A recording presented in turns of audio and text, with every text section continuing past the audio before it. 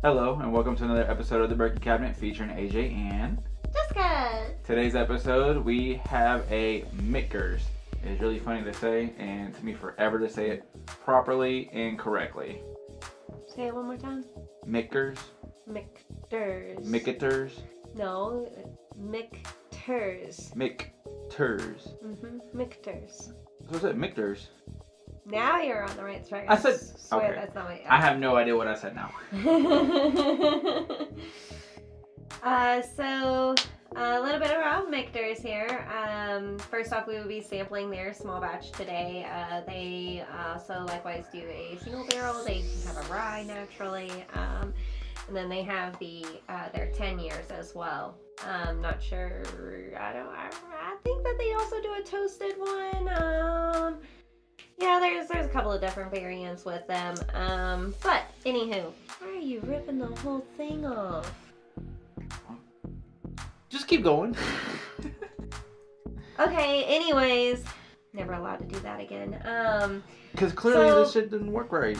Use your nail, you just cut the With damn nails, paper. I don't have Then nails. pass it over next time before destroying the bottle.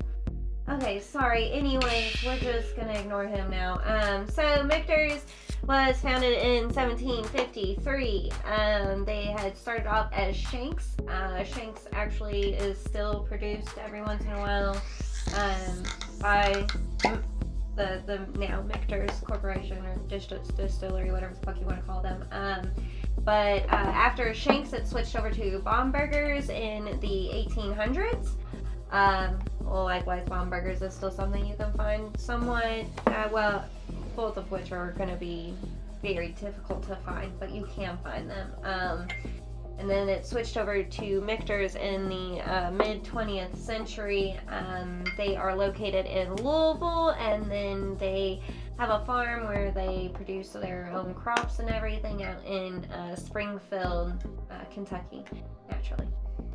Fun little fact about this one is that Michters was one of the first bourbons that I actually enjoyed, and that actually got me into my bourbon problem that I have today. So, it's been quite a while since I've had their small batch. It's nice to go back to my own roots, but yeah, this will be exciting because I've had so many since having this. Now, I will say, I don't know if I've had this before. If I have had it, it was just a sample of it of some sort. It wasn't that I went out and found a bottle and bought it and all this and that. I literally just, or that's all I can really say. She's the one who introduced me to everything.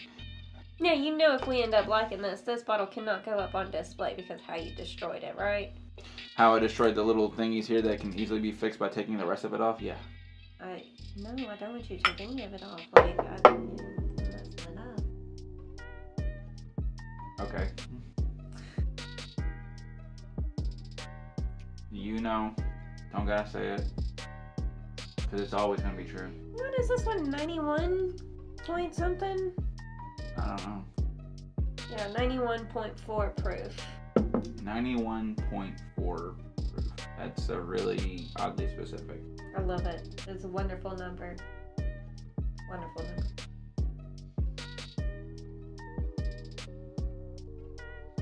A lot going on. This one does carry a little bit more of a barrel. I smell some darker notes with this one.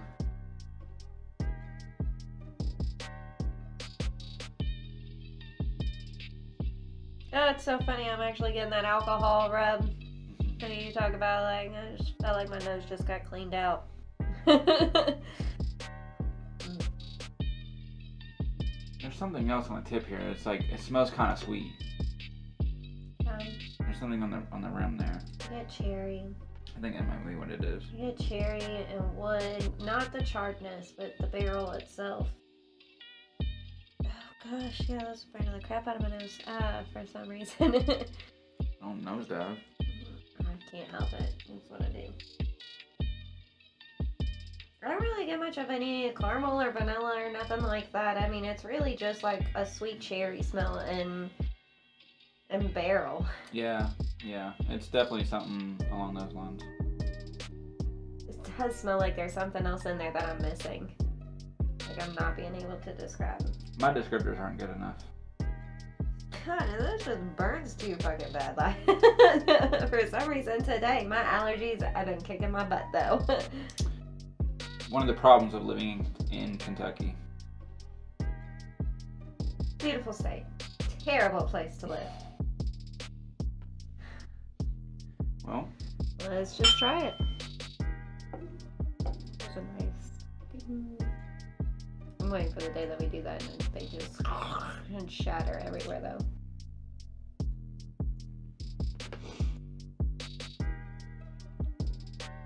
so I'll tell y'all now, I don't like the initial taste. It's funky. It's really kind of weird, but then it mellows out to what a bourbon would kind of sort of taste like. It's still like a fruity aftertaste in there. I'm getting like maybe it's a cherry aftertaste, a little bit with it. I don't know. For myself, I would say that it has a little bit of that. Has a little bit of the barrel. Has more of the hug, the Kentucky hug in the chest, but it will start to go to the throat a little bit. Yeah. Did you say you like it more for the aftertaste and not the initial? Yeah, I think the aftertaste is better than the initial taste. The initial taste just is different, surprising for sure. Because I don't expect these kind of flavors. Because when we were smelling it, you know, smelling barrel, cherries, alcohol rub, that you would think that you would get the similar notes that we got from the other bourbons. But this one, the initial taste, there's different. I feel like there's different notes that I'm getting out of it. But then the aftertaste, it starts to taste more like somebody's bourbon. Like it would actually be a bourbon. So I get initially caramelized hay. Like it's got that sweetness of caramel, but it tastes like hay. And then like in the middle of my palate, I get nothing but the sweetness. So that caramel, and then I get that cherry flavor that you were talking about and everything, and then it slowly creeps into the barrel flavor right afterwards towards the end there. I'm not a huge fan of this aftertaste. You know, it probably really wouldn't be that bad if I had a good cigar to go with it, but this is a non-smoking hum, so that's not happening right this second to make this better. But it's not bad. I mean, it's really not bad. I mean, honestly, it's been so long since I've had this. I'm surprised that this was the first one I liked. But then again, the only ones that I had before this one was like Heaven Hill Green Label and Maker's Mark and Woodford. And it's like, yeah, okay. Naturally, this is going to be way better than all three of those that I just listed. So,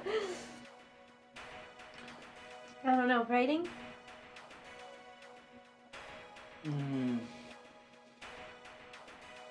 I would probably give this something more along the lines of like a 5.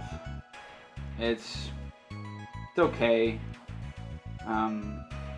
Again, the aftertaste is better to me than the initial taste. The initial taste, it doesn't seem like it burns at first, but then it starts to burn later. But yeah, it just, I don't know.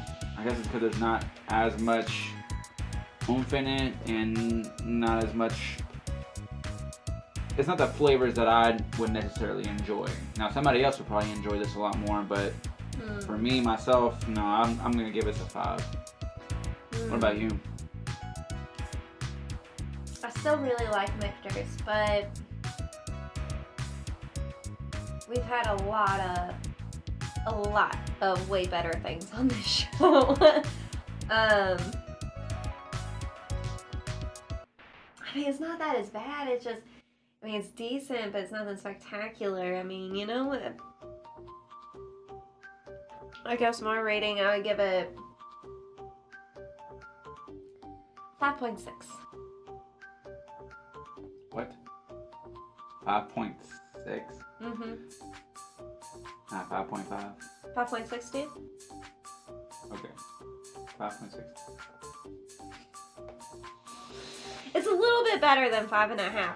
But it definitely cannot come near touching 6 for other things that I've previously listed as a 6. So. Well, if you round up to make it 6. No. No rounding. I try to usually round for you to get to the next 5. But I'm sick of doing that. But I mean, yeah, really, ultimately, it's not bad. It's just nothing spectacular. There's a lot more interesting flavors in the world than what this offers. But as a good, like, basic starter bourbon, because if you don't like the flavor of this, there's slim chance you're gonna like the flavor of any, like, actual, like, more barrel flavored bourbons. Yeah, okay, You know what I'm saying? yeah. So, like, if you can't get past this, and you're not going to like anything that's, like, double oaked or anything that's just really heavy on the char or the barrel flavor. So this is like a good milestone, stepping stone to figuring out your own preferences, you know? And how much is this normally? It's like between 40 and 50. I want to say it's like 40, 45, yeah. Because I know they have like several different kinds of it, but when we were at the store today looking at, there was 3 of them side by side. So the Ryan was like, and I had 3 different ones. I ignored the bourbon stand sitting next to it because I was like, got that at home. I'm pretty sure it's between like 40 and 50 bucks. That sounds about right. Yeah, I'd say about 45, yeah. Think again. Think again. Cheers, guys.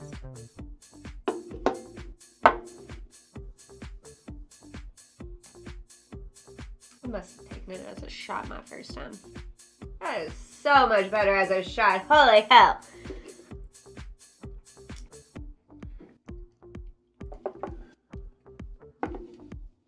Oh yeah, so I'm just gonna go ahead and talk since I took my shot first.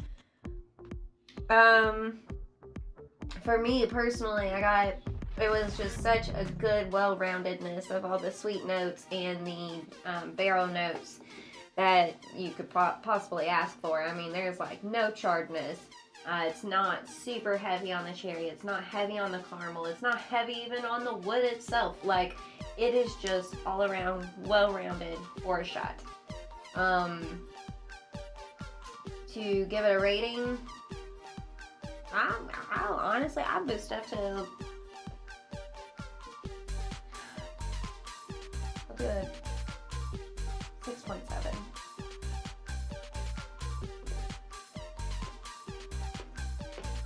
I know you look down because you don't like my 7. Get over it. Anyway, I would say it is maybe, I guess, slightly better than a shot, but I don't think it's to the point of where I can even upgrade the numbers on it on my rating. So I'm gonna give the shot a 5 as well. And the reason why I say that is because initially, like she was saying, there's not much that you're gonna get at the beginning of it, but then for me, it's part of the aftertaste. Alcohol rub, surprisingly enough. I'm not gonna lie, I didn't like the aftertaste. It wasn't alcohol rub for me, but it was hay. So instead of at the beginning, you got it at the end. Yeah, nobody really wants to be gnawing on a piece of hay. That's why I waited a few minutes, and as soon as the hay got overwhelming, I took a sip of Pepsi. Yeah, for me, it just, I'm gonna keep it as a 5. It's mediocre. It's definitely a good something to kind of get introduced to if you don't want what everybody's trying to tell you to get. Woodford, Eagle Rare, blah blah. This is definitely it's a nice to have something different in your arsenal, and this is worth picking up for sure, especially how cheap it is. I gotta say though, for only being 91 proof, like, it tastes like it should be higher. I disagree. You disagree? I disagree because I don't. Well, if it's any higher, it won't get. I don't think it should get past 100 proof.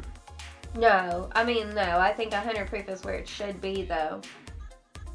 I disagree, personally. True. I've just had 130 some odd proofs that are sweeter than that. Yeah, I know. It's 134 proof of something very special. Very special. But anyway, so that's going to do it for this episode of the Bourky Cabinet. On the next episode, more bourbon. odds, plain and simple. Wow! Surpriser. So until next time, ja, matane. Surely, to God, that was a lot faster.